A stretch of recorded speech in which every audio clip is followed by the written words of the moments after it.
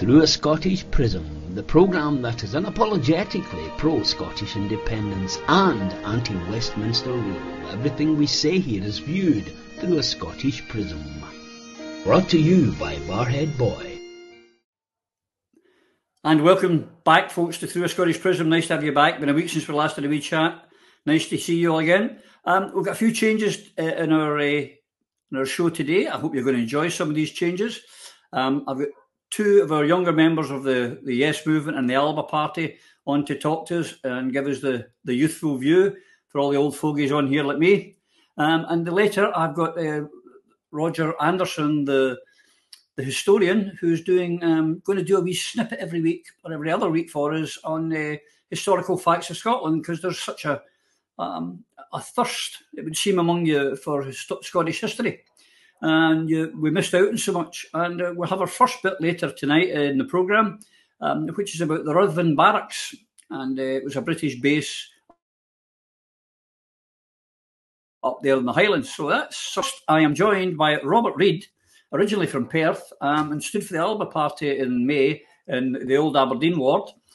And I'm also joined by Josh Robertson, who's a member of the Alba Party and a member of the NEC. Robert and Josh, welcome to Through a Scottish Prism, lads. Lovely to see you here. You just make me feel older than ever. How are you? Thanks for having us, Roddy. Good. Are you still... I'll forgive you for interrupting my Jubilee celebrations tonight. Oh, yeah. Oh, yes. God bless the Jubilee. Yes, it's. I know. Yes, I am celebrating it by ignoring it completely, or should I say, I intend to lampoon it much more. So,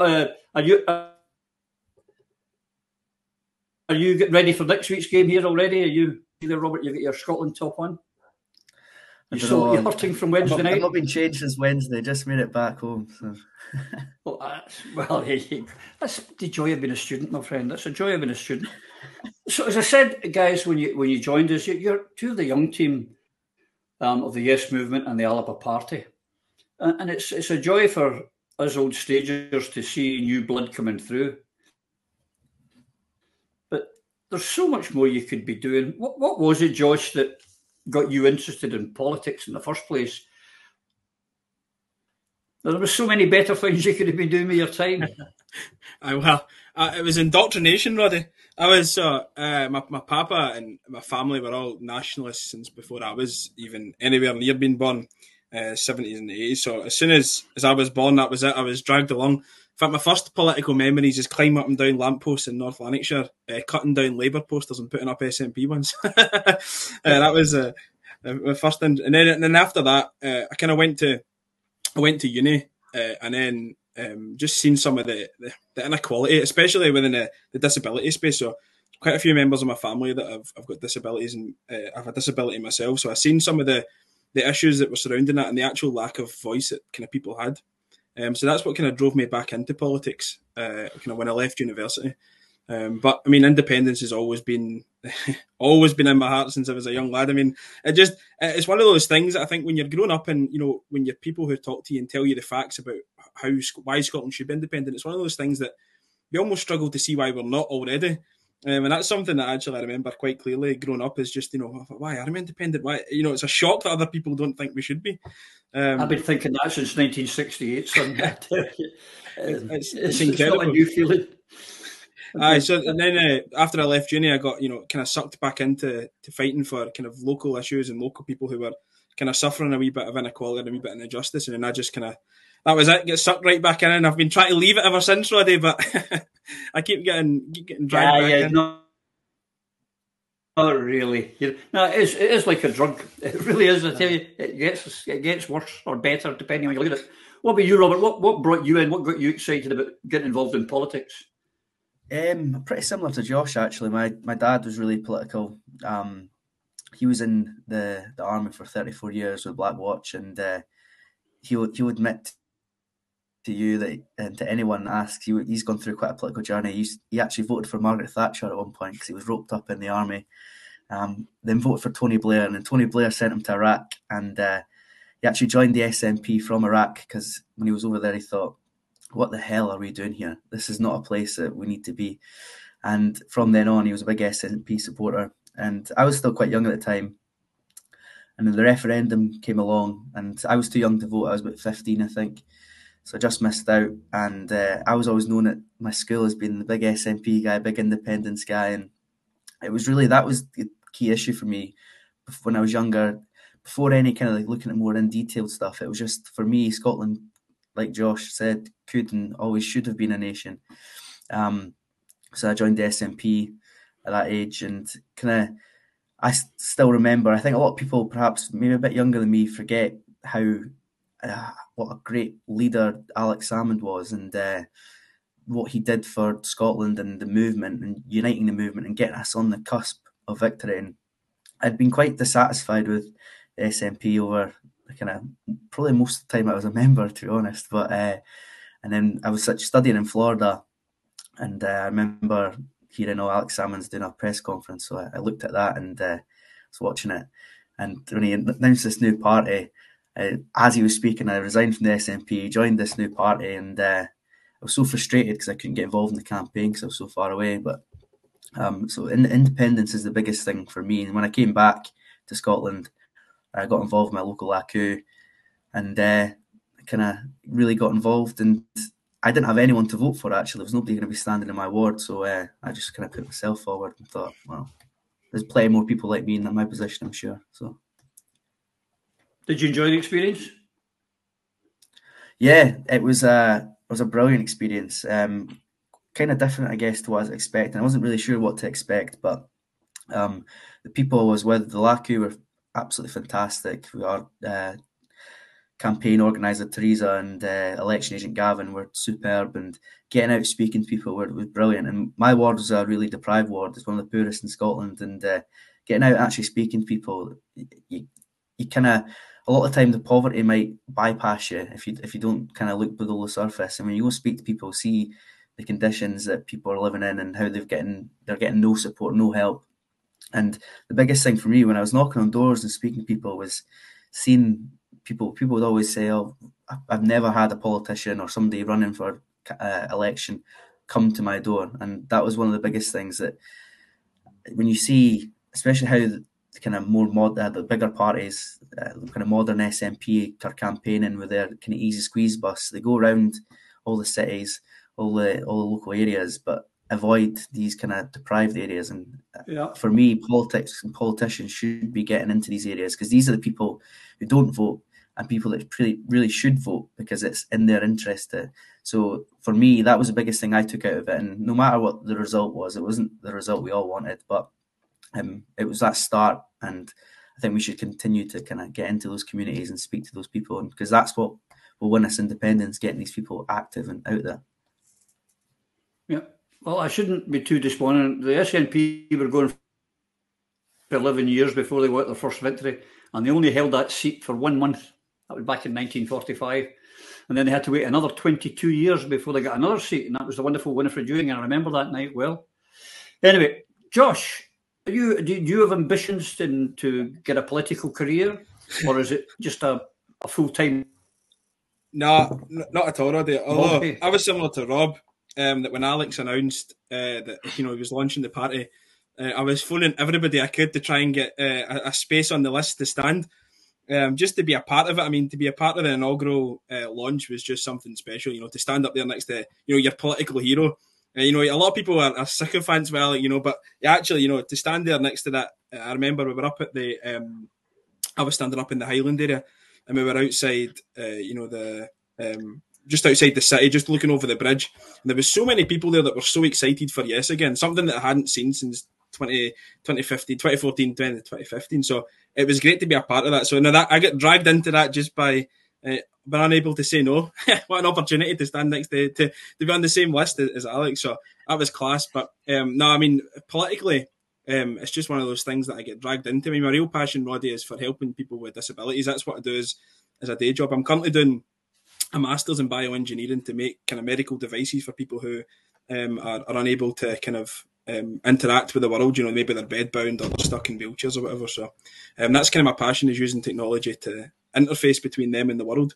So I do that, and I lecture at Glasgow and stuff. But it's quite funny because Rob's probably had this levelled at me as well. Because we're young and interested in politics, people are like, "Oh, you must be a career politician." They're so kind of.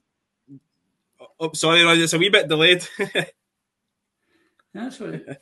There was in the early days of the Scottish Parliament, 1999, there was a lad called Duncan Campbell, a young boy. He was at that time, I believe, the youngest member of the Scottish Parliament, and he's now a leading QC in Scotland.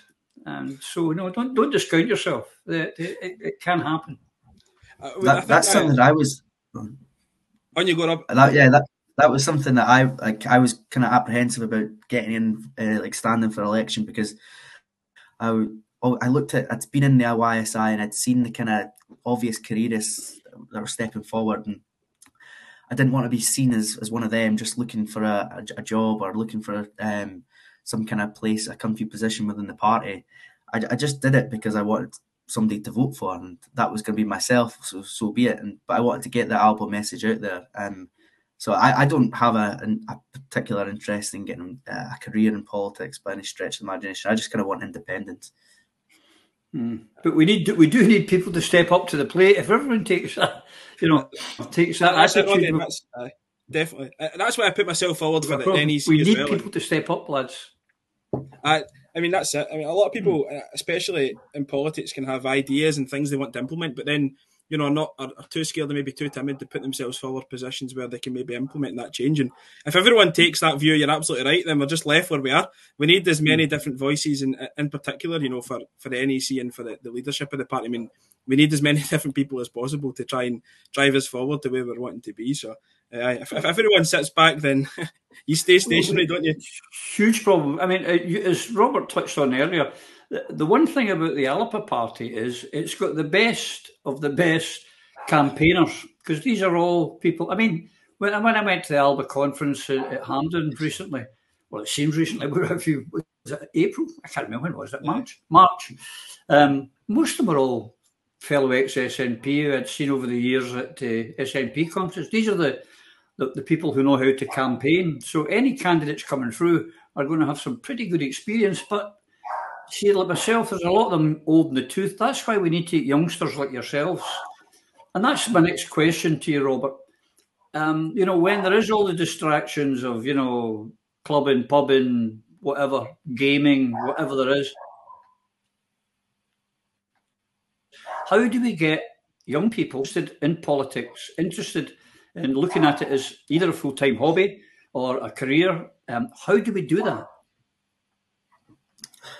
It's tricky. I think we were in such an amazing position in 2014. The public, not just young but old, every kind of social class were really interested and wanting to get involved. And I think particularly the kind of political leadership since then has neglected that and is much happier to play to a certain base rather than get into areas that we need to energise, and I think young people particularly are one of them. And I think it's always difficult to get young people into politics because I think it's seen as like an old man's game. Like, was it pale male and stale? That's the kind of the term that's used. And so maybe people like myself or Josh or other young candidates from any party stepping up to the plate, I think automatically gets people that they know it more interested in it. So maybe more people like this, but I don't know. I think particularly with the administration down in London right now, that kind of sleaze and corruption instantly turns people of my age off and thinks, wow, they're all the same. So it's a tricky question to have, but I have no answers, no real solutions. But I think having kind of people you can look to and say, oh, that's who I want to be like, or if they can make a difference, why can't I think is the only way to really do it. The thing is, Josh, if people like myself try to be trendy and go into Instagram or TikTok, it just is cringeworthily embarrassing. Trying to be, hip or whatever the latest phrase is, I don't know. So it is down to people like yourself who have to come up with the suggestions, the solutions to do it. And the other one is that what's not good is if you can get them and they go to a meeting, and I would say this to anyone listening out there who's from a LACU or a branch, is the last thing you need to do is when you get the young team in, is to then we'll have the convener's report and then the treasurer's report and the secretary's report and the membership secretary, and everyone's bored to bloody tears before 8 o'clock. So we need the young blood to come up with young ideas, and there is also have your separate, the separate groupings. Have you got any ideas, Josh?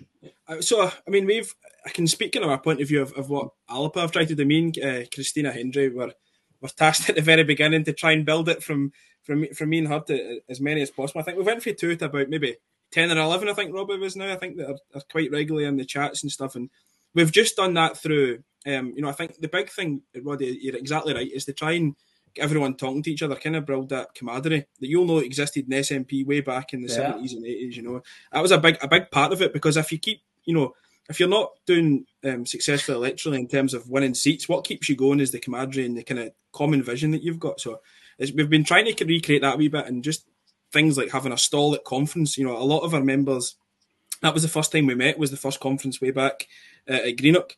And that was a big boost, I think, for people to get to know each other, get to chat to each other. And then also for this election, we also did a wee mini road trip up to Aberdeen, Rob. I think a few people went up, didn't they? I think Scott Fallon went up, and a few people went up to watch Rob get kicked out of the uni. That was that day when I got kicked out of the uni for daring to talk about independence. But that was the best publicity we could possibly get. But just to fantastic. hang on to that, I mean, sorry, I was just going to say, just to hang on to that point, I think one of the key things that we have to do, and Rob kind of touched on it, is not to let the youth kind of be hijacked. I think at the minute, people see engaging young people as actually a virtue signal, and that's what seems to be what people are trying to engage young people with, of progressive politics, or they want equality stuff, without actually really addressing the issues that are affecting young people at this moment in time. And I think if we stray too far from trying to address those issues, we're going to lose the yes vote that we take for granted from youngsters. We're going to have to see people our age being able to get onto the property ladder, or we're going to have to see people our age being able to keep up decent jobs. With the incoming inflation, the massive, it's going to be such tough times, and the young people are going to be hit hard. And so we're going to have to try really hard to campaign for issues that keep a positive yes message out there, saying, vote yes, not just for virtue signal, and not just for, because it's what you're supposed to do, but vote yes because you can have a better future. Vote yes because you're going to have a better job at the end of it, or vote yes because it's going to be economically beneficial in the next 10, 20 years for you and your family. So I think that's really important. We have to try and bring it back from virtue signal and actually into real policies and real things that make sense to people our age, that you can just sit and look at it black and white and say, oh, yeah, of course we're going to vote yes. That's better for our country, rather than the mismatch we get at the moment, Yep. You were touching on it earlier, Robert, and community politics, I think, is something that's very important for us to break through, and to have a cause. And we talked about having the referendum. That was a great thing to bring people in. But what Josh has just mentioned there is that there's a lot of heartache and hurt coming down the line. And in those areas that you were talking about, the poorest areas in Scotland, the people who are most of the people who need else, they actually do, are the ones that we need to be reaching out to. And that's surely where the younger members can help the most, is to get out and get into those areas and encourage social action and social cohesion to fight this poverty. No, I completely agree. And I think, like what Josh said, you need to show that politics can make a difference. So implementing policies that do help people's lives will give people, will pause and make them pause and think, okay, how did that happen? Oh, it's because these people take this action. Oh, I want to get involved in that because I want to create a kind of a better situation for myself. And I think one of the reasons I've been so engaged with Alapa is because it's so exciting being able to kind of form a party, I guess, and lead and direct that party in the way that you want to see. And I think that's the exact same for independence. We have we've got a blank canvas with independence, and getting people involved, getting them excited to be involved to kind of create the country that they're going to live in. I think that's the biggest compelling thing for me.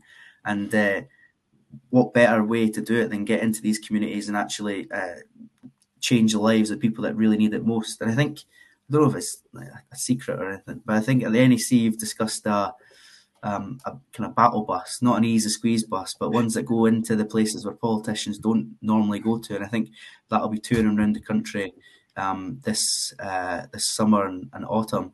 And I think part of that needs to be a real registration drive and get getting into these communities. People will be shocked that politics is active there. Get them registered, so next time it comes around, they'll be able to vote. Because that was one of the, I think, biggest things for us knocking on the doors. You find a lot of people weren't registered, weren't interested, so you need to show interest in them before they'll show interest in you. Well, the one thing I would say, Josh, is that before you know it, I know this might sound far-fetched, but as long as you two, and it just seems like a blink away, and the years go by so very quickly. It's important that you put down a marker and we get more and more people involved, because we got to get Scotland free.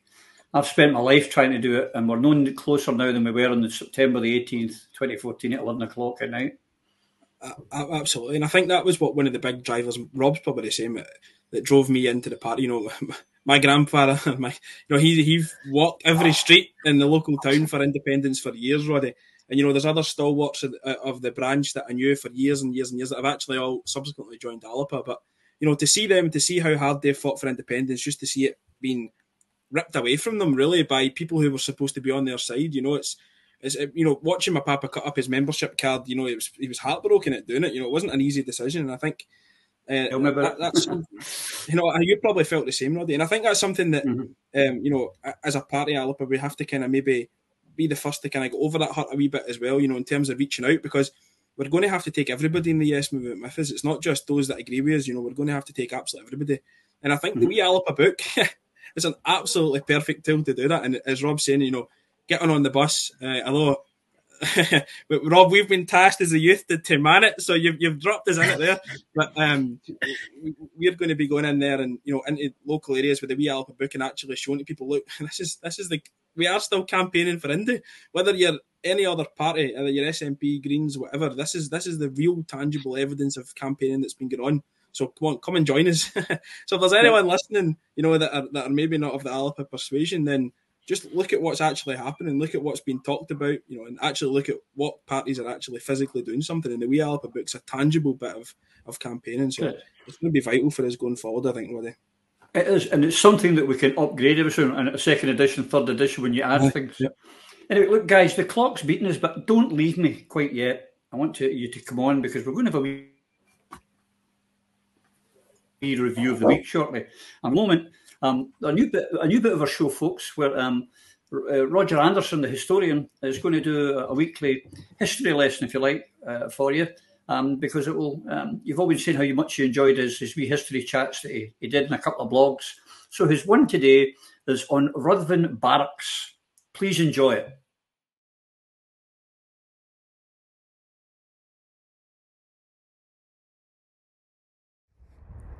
Hi, this is Roger Anderson. I'm currently at a place called Ruthven Barracks, which is near King Eusey in the Highlands. You can see it just behind me. It's a place that a lot of people don't visit. Thousands of people travel past it on the A9 main route north. Few people actually visit the barracks. The barracks are sitting there behind me on a hill. The site is quite an ancient site. It was a site of a castle before the current building, owned by an ancestor of Charles Edward Stuart, Bonnie Prince Charlie, Alexander Stuart, the Wolf of Badenoch. Now he built a castle here, a stronghold, one of many. That castle, the ruins of it, sat on this hill behind me, into the later period that I'm really going to be talking about here, which is the 18th century, early 18th century, and it was knocked down by occupying British forces in order to build these barracks behind me. Why are they interesting? Well, they're interesting because they're one of the few survivors from that period. The British Army actually built barracks and fortifications across Scotland. As you'll see if you take a look at the Stennis Historical Society website, the cantonment registers, which are only really just being explored in recent years. It played an important role. There was a fair-sized garrison, which I'll talk about when we get up there, inside the housed in that building. As you can see from a little bit of video there, pretty formidable fortifications. You wouldn't want to be attacking this. I'll head on up again. And here we are at the top of the hill. You can see glacial features down in the strath, past the building. These are the ruins. This building was attacked in 1745 twice. Second time it was burnt. The Jacobites used positions on the hill just opposite me to fire on the barracks. First time on the march south, they were unsuccessful in taking the barracks or destroying it. But as I say, second time in 1746, they actually managed to destroy or burn the building. There's the little historic Scotland. It's been around for a few years. Notice there, just introducing the building, and you can see the. There we go. We're into central parade area. Two buildings either side of me, which are exactly the same. Very Georgian. They are mirror images of each other. These are barrack buildings. Buildings at the end. You can just see parapets there. Troops would have stood sentry at the top of those parapets.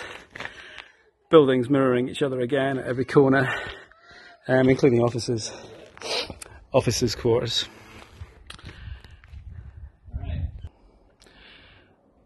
This is one of the barrack buildings.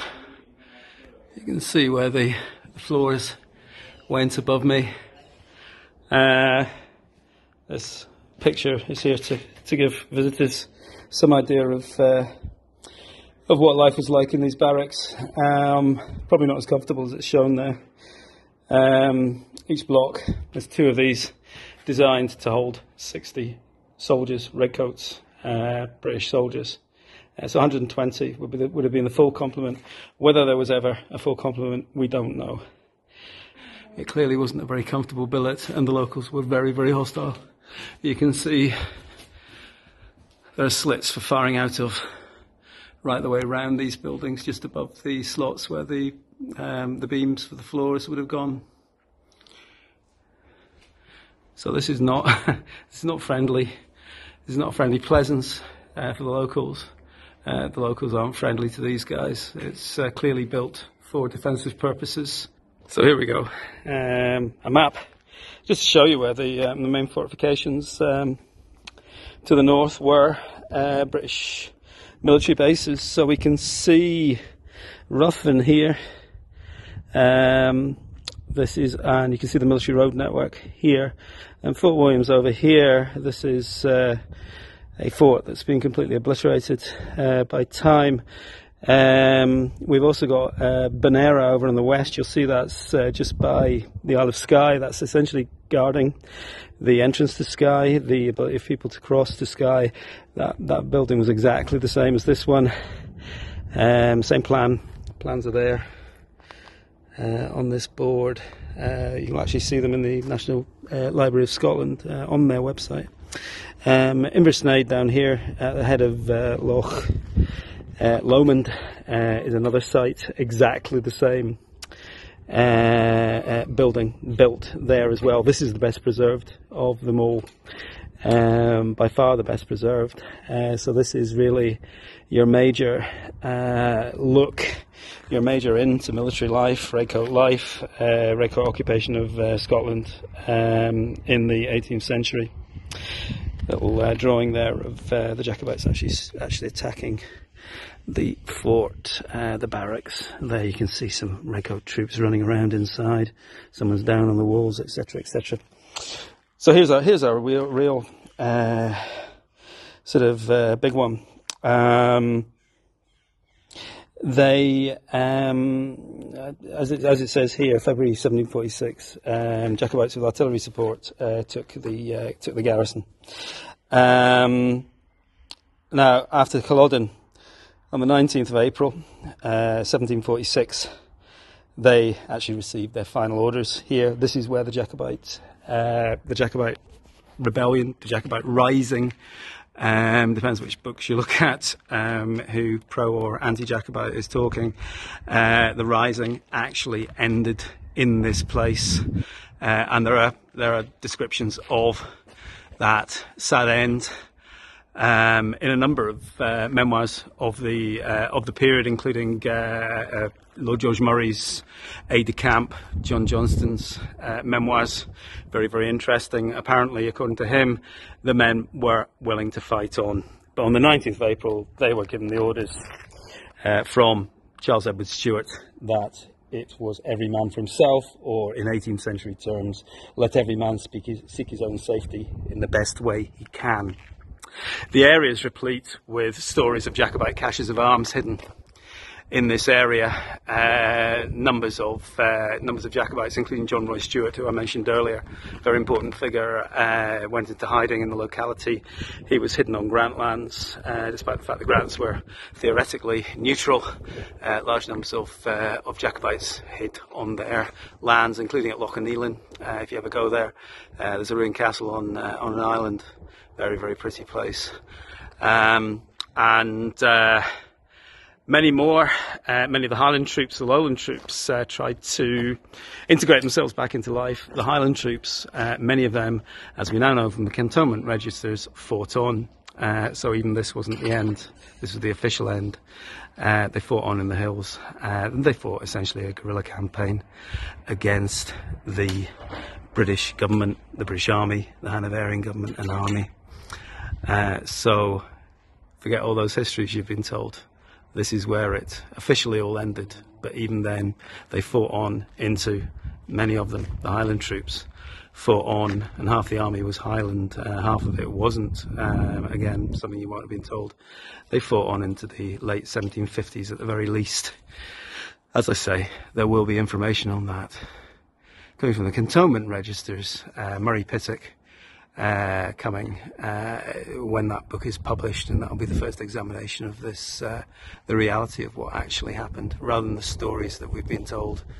So don't believe what you're told, but this place is quite an important spot in Jacobite history. So there we go.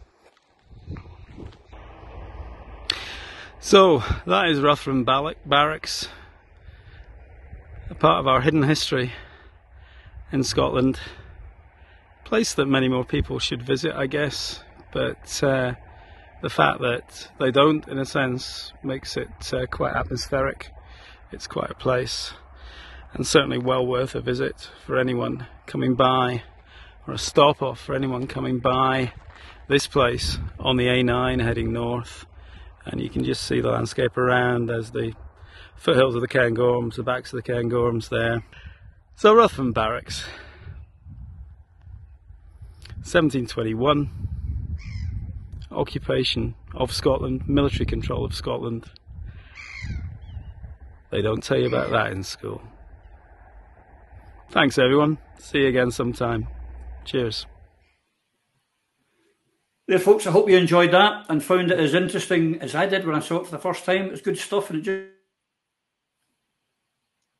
just shows you, all those things we didn't. And we'll have more of those as time goes on. But it's now time for our weekly review. And with the guys here, I thought we'll get some great insight, I'm sure, from these lads. I'm also delighted to say we're joined by Yvonne Ridley and the Peacocks. Yvonne, there you go. I hope you feel as old as I do, sitting here with these two youngsters. Well, you speak for yourself, Roddy. You're... Well done. 10 out of 10. Yes, I should say these three youngsters. Refreshing. it's refreshing to see and hear young people engaged in Alapa and the cause for independence. Yeah. And the peacocks agree with you. Yes, they are. They're in fine song tonight. Yeah, you have to get them mated and get them calmed down. It really will. But of course, this week there was only one big bit of news in Scotland that's worth discussing, and that is that Connor Goldson signed a 4-year deal with the Rangers. Now, of course, is the Queen's Jubilee. It's everywhere, Yvonne, and I know I can imagine that I can't see your bunting from here. How are you finding it all? Well, I'm rather annoyed because I had ordered a lot of bunting, Palestinian flags to show my support for Palestine. I ordered Scottish flags, the Saltire, obviously. And I also ordered some Algerian flags as well, because my husband is Algerian. And not one has arrived. So there are no flags flying here at the moment. And I was in London a few days ago, and it's wall to wall of Union flags. The butcher's apron, as Tommy Sheridan so eloquently called it. It's terrible, you know. London looks as though it's some fascist capital at the moment. Well, actually, it is. The only highlights so far, apart from Prince Anne visiting the penguins in Edinburgh Zoo or somewhere like that, the only real highlight was when Carrie and Boris Johnson stepped out of their car into the service today, and the boos were really audible, so much so that even the BBC had to acknowledge that there were some boos among the cheers. Some, Josh, in the way out it was even worse, or better, depending from our point of view. It was absolutely, I mean, when a royalist, unionist, Union Jack waving crowd are booing a Tory Prime Minister, your tea's out, as we say in Scotland, surely. You'd have to think so. I mean, it's incredible, Roddy. As I was, you see some of the coverage of it, and you just think that what century are we living in? Why is this still a thing? Why are we all out parading those that have got their foot on top of us? It's absolutely baffling. Like, I don't understand. I mean, to be fair, I've not watched any of the coverage. You two have got bigger stomachs than me. I think I'd broke if I watched even 5 minutes. I couldn't handle it. But there's a gardening programme on. I thought it was better. I mean, I should make a declaration. I think anyone that doesn't already know, I am a devout, rabid Republican. So I am. But I want to play fair, Robert. The First Minister, of course, quite rightly, as the First Minister of Scotland, we have to allow that, sent best wishes to Mrs. Windsor. And I accept that she had to do that as the First Minister of Scotland. However, she turned up looking very comfortable in St Paul's Cathedral with her husband in tow, Mr. Sturgeon, looking very happy. And I would note that I don't think Michelle O'Neill, the First Minister of Northern Ireland, was there. But she didn't need to go, did she? I didn't even notice her there. I mean, I just was flicking through the channels when I came across the boos of Boris Johnson as he entered the cathedral, and I just switched off at that point. I'm impressed, Roddy, that you stuck with it and took a peek at that. No, I didn't. It was an article, actually. I didn't watch it. No, I didn't do that. No, there was a picture. It was actually in the Herald. Did you see it, Robert? The picture of her in her pink suit? No, I've not seen that, but I did see Boris when he was entering. It's now up on the screen, believe me. It'll be up on the screen in the show. She was looking very comfortable. just on that, Roddy, I don't know if anyone's seen the BBC article on it, the way that she was fanning on about it and that basically just saying that how great of an experience it was and how much wisdom she had. And I mean, you kind of expect that from Nicola these days, but the bit that caught me at the bottom of the article was when the reporter asked her about an independence referendum, and Nicola actually said, and I'll quote her here, "I actually don't think that this weekend is the time to really be talking about these things." And I nearly fell off my seat. As the first minister. I don't know if I'm allowed to swear when I'm online, but I mean, when you hear something like that, it just, dear mother of... it's not good, is it, Robert? Well, the Boris Johnson getting booed was fantastic, because I think that will strike fear into every single, that deepest, darkest England Tory, that more than any kind of opinion poll would, because that is the flag-waving Brit that they've been, that's their base. And if they're booing you, then you are in serious trouble. But I seen the new First Minister, Northern Ireland, she put a good statement out, obviously being a Sinn Féin representative, perhaps unexpectedly, the kind of tone of it. I thought it was mature, it was grown up, and it was fantastically put. And so there is an element of you're an elected leader, and you've got to have these kind of diplomacy. And I think so. Nicola Sturgeon's done a part of that. The part of what Josh just said there was, I've not seen that, but that is staggering. I think if anything, it's the exact time. It's the perfect time to highlight why. And a country like Scotland, with poverty levels we have, spending millions of pounds on pomp and ceremony, in a country that doesn't support having the monarchy any longer. I mean, I live in Perth, and in Perth they've spent God knows how much putting this big screen up outside the concert hall. And there was a photo from there today during the ceremony, and not a single person was out there watching it. And I think that pretty much sums up the attitude of people in Scotland, and especially at a time like we are today.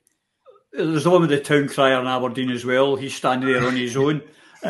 The other one, Yvonne, was, of course, that Nicola quickly reiterated the SNP position that Scotland will be a monarchy, which is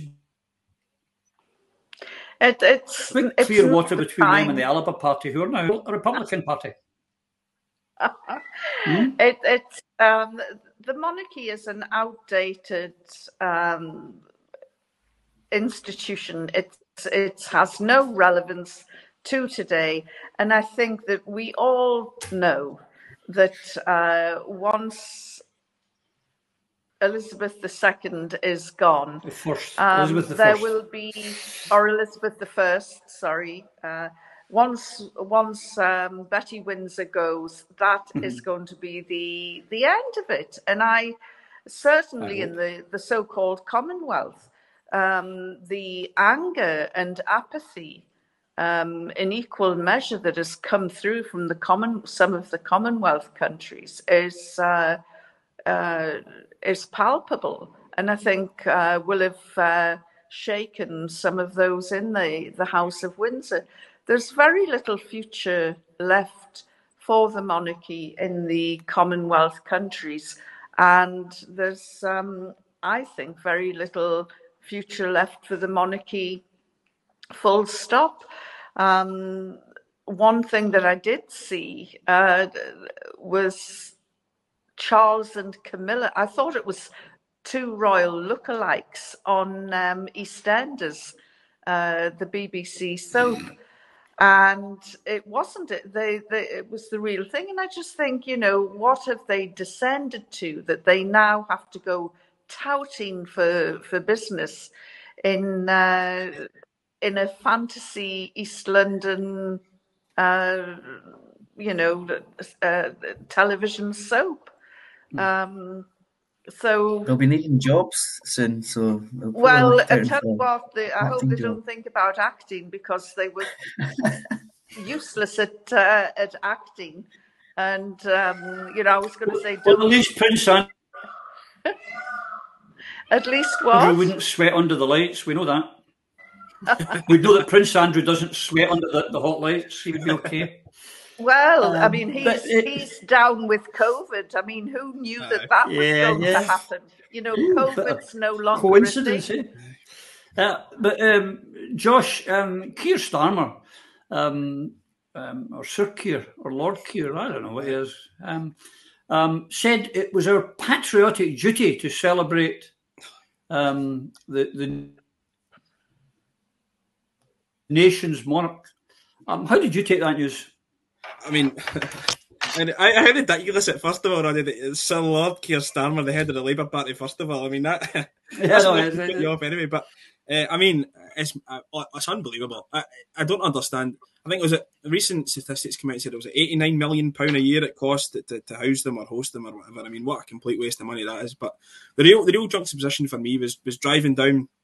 I live in the Central Belt, so you have to go through some loyalist areas to get to wherever you've got to go. And, on one side, you've got all the Union Jacks and the flags and the Queens. I kid you not, on the other opposite side of the road, you've got families coming out of food bank. You've got families coming out of food bank and looking on to a family that's getting supported £89 million a year. I mean, how does that happen in this day and age? And how does that happen to a country? And how does a supposed Labour left-wing socialist party's leader support it? I just don't understand. I mean, I can kind of understand people's ties to, the monarchy in the good old days and all the rest of it, but they're gone now. That ship has sailed. That's Britannia's away. I mean, it was so bad. Even the Queen didn't turn up for the St Paul service. She didn't bother turning up either. She thought it was a load of nonsense. But the other one it came out there, I don't know if you noticed, Australia's Prime Minister is talking about, when Betty goes that Australia's, the way forward for Australia is to be a republic. And Yvonne's right, Robert. The monarchy is on its last legs. It's not, Charlie might make it, but, he's, 78? Something like that. Right. I think on Keir Starmer's point, I think it's good to ask, well, what nation is he talking about? Because it certainly isn't a United Kingdom, because if you look to Wales and Scotland, there isn't that same love for the royal family. So I think Keir is really trying desperately hard to play to that kind of Middle England base, but I don't even know if they'll be buying it. I think he's kind of got to do that, doesn't he? If he came out and did a Jeremy Corbyn, you see how the media down south reacted to that. In terms of the other thing that's happened here. Sorry, we've got a wee bit of a delay. I cut across you. I beg your pardon, Robert. No, I was just on days being numbered for the royal family. I think it's certainly in Scotland and Wales, and I think it's right to wait out Elizabeth's reign, because I think that you can disagree with kind of principle of the royal family, but still respect her as an individual and think she's just a nice old woman, I guess, in many people's eyes. But after that, and especially the history of Charles, but I still think I've got a friend that lives down in Cheshire in Tarpley, and he sent me photos today of his the high street in Tarpley, and it's terrifying. So I still think there's a deep love in certainly some parts of England. So I think it'll be hopefully the United Ireland and independent Scotland. There'll be a little isolated England with their outdated system outside of Europe, and I think that's probably the future that remains for the royal family. That's what the future we want for them as well. On talking of Ireland, Yvonne, in the Jubilee Honours, Mervyn Gibson, who, for those who don't know, is Northern Ireland's Grand Lodge of the Grand Ordnance Order Secretary, was given an MBE, and Arlene Foster was given a damehood for, I don't know, screwing up £1 billion worth of heating or something. I don't know what she was given it for. It kind of, they don't see the optics of that the effect that's having on the non-royalist, loyalist communities of both Northern Ireland and Scotland. No, well, Arlene Foster did that, as you say, £1 billion smash and grab. But why should we be surprised? These are outdated awards that carry empire in the title, and what does the empire represent? There was a widow who was interviewed a few days ago, and she lost her husband in the Mau Mau uprising, and still had vivid memories. and she is just repelled, by all this pomp and ceremony and gongs given out and awards given out. It really, it's bile-inducing, and the sooner we cut free from Westminster and all this nonsense, the better. Mm-hmm. Absolutely. And while all this is going on, up in Scotland this week, and a new conference, and they've come out with they're going to form a new Yes group to get us independence, but we've got to sign up to a pledge to be included. Will you be signing to the pledge, Robert? Well, living in Aberdeen, I'm well aware of the individuals involved, and I absolutely would not be signing up to anything they're involved in. But I just can't believe the kind of hubris and arrogance. Who do they think they are that they propose a pledge in front of a small audience of 200 people that had to pay 20 odd quid to get a ticket, and that's how everyone will be living their lives for whenever this independence referendum comes? It's incredible, and it's tone deaf, and I think it speaks to the kind of entitlement that many people within the SNP have at the moment. I think the biggest thing, and I think Alex Salmond admits this as well, is it wasn't the SNP that made great strides during the Yes campaign. It was the fact we were all parties and none. It was a movement together that wasn't managed from the top down. It was the grassroots that got out there into communities, not making sure they were standing by each kind of point on a pledge. It's completely the wrong way to go for the movement. So I don't think I will be signing up to it. But if any of you want to, then go ahead. What about you, Josh? There was 130, and that I think has been generous, attendees. Would you be signing this pledge? Absolutely not. I mean, it's fear, Roddy. It's absolute fear. It's fear that they know that the SNP aren't going to move on an independence referendum, and I hope that I'm wrong on that. I absolutely hope that we're all wrong, that we all have read it wrong, and that there is going to be a referendum. But I think you look at the First Minister's comments recently, as I quoted earlier, and it's not coming. And it's fear that there's other parties that are going to start pushing for independence. That's all it is. It's fear. And as I said earlier, the only party that have got any tangible evidence of campaigning on is Alba. It was in our manifesto at Holyrood.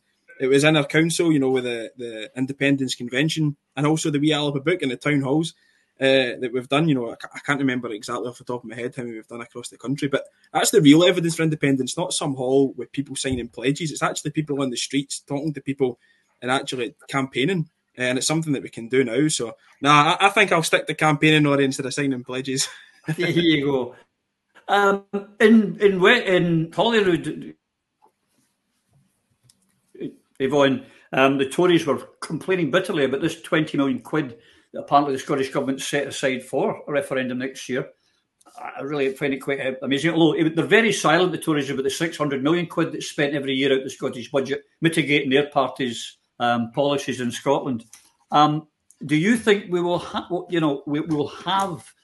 a referendum next year? And if we do, should instead of this group be looking for a wee pledge and we agree to all their wee things, we should be trying to involve everybody in the Yes movement? That's the first step. Not money, not pledges, but again, everybody who believes in independence involved. Well, getting the referendum, I don't think is the main obstacle.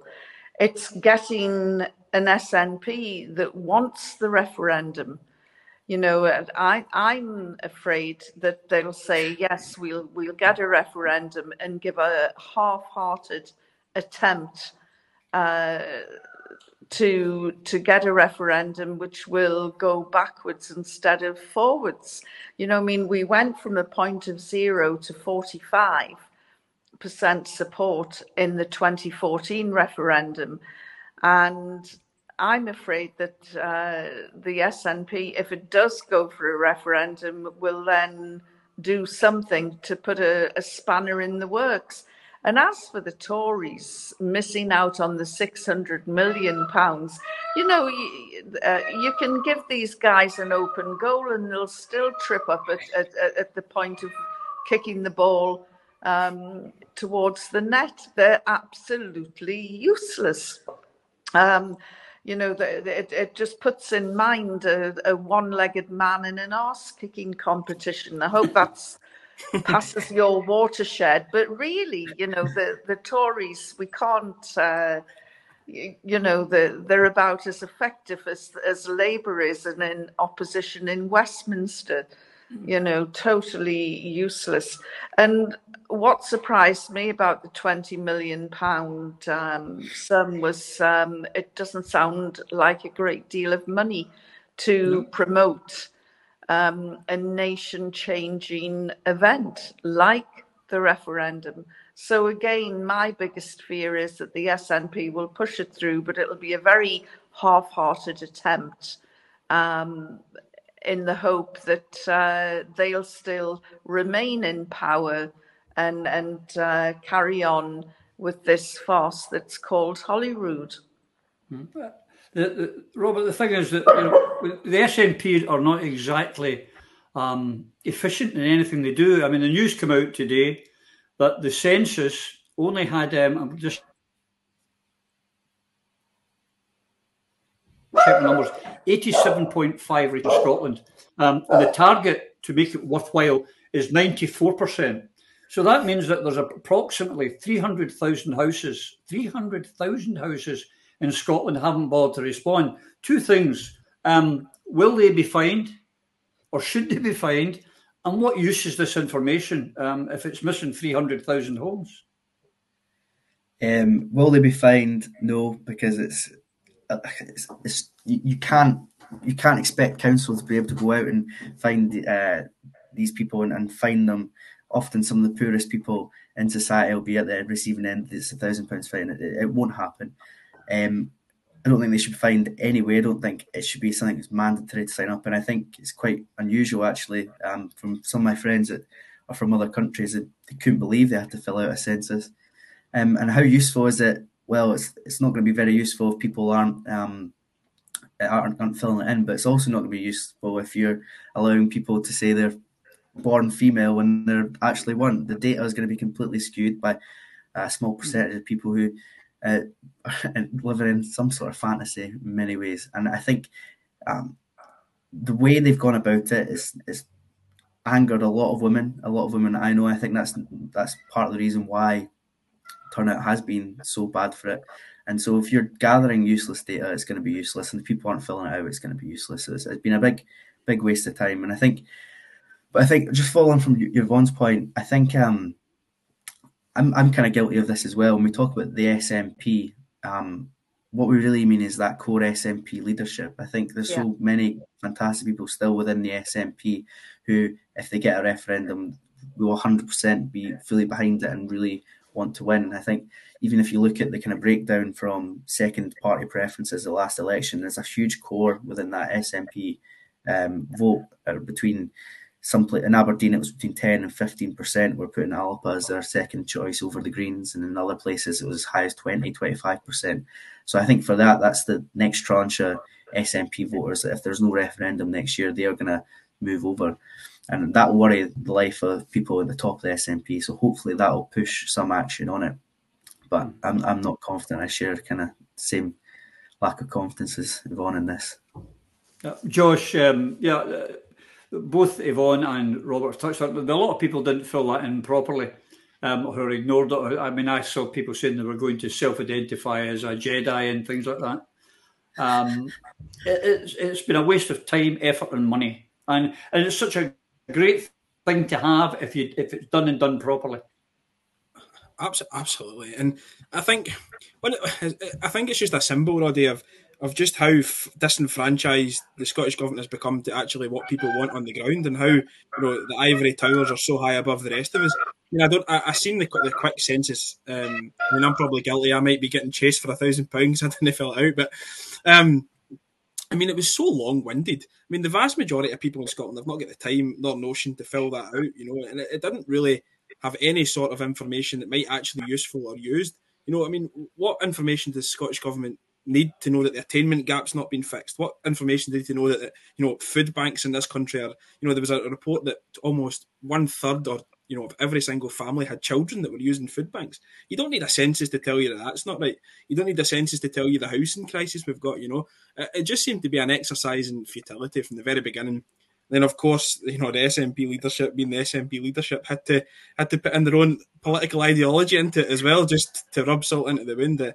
It's just baffling. And I know I completely agree with what Rob and Yvonne were saying as well in terms of the referendum. And I think it's something that as ALPA members we're going to have to maybe try and shift a wee bit. And we were promised this referendum. This is not something that we should be lax on. We have to be pushing for this referendum. This is a referendum that people of Scotland were promised, the people of Scotland voted for. And that's what they were elected on. So we have to be pushing for this referendum next year. It's it's not going to be okay just to say afterwards, we told you it wasn't going to happen. We have to absolutely push for it and expect it to come. Although I'm sceptical that Rob and Yvonne are, but I think we have to push for it. We rode it. Yeah, well, the thing is, Yvonne, that Wales, England and Northern Ireland managed to do their census on time, which was last year, and on budget. We still don't know why the SNP, COVID, they said, is why we can't have a census this year. Well, if you're filling it out in the house in isolation. Yes, it seemed to be a bit of a nonsense. I have no idea why they couldn't have done the rest of the UK last year. Mm-hmm. No, it seemed to be a bit of a nonsense, and I didn't fill mine out either. I just saw some of the questions, and it just inflamed me, because I just thought they're really taking the mick now. And I did get a visit from a guy from the council saying, "Have you not filled out your census yet?" So anyway, I did fill it out, but I just think that there's probably a protest vote attached to this. The council elections, let's face it, there was just a wave of apathy over the council elections, and the turnout in some areas was below 30%. I think that was probably a protest vote as well. But the census, I definitely think there was a protest in that people are fed up with this government and want to register some sort of protest, and the best way of doing it was with the census, because more than 300,000 homes is quite a significant number for somewhere the size of Scotland. Mm-hmm. It is, folks. The clock is beating us, as always does. Thank you for that.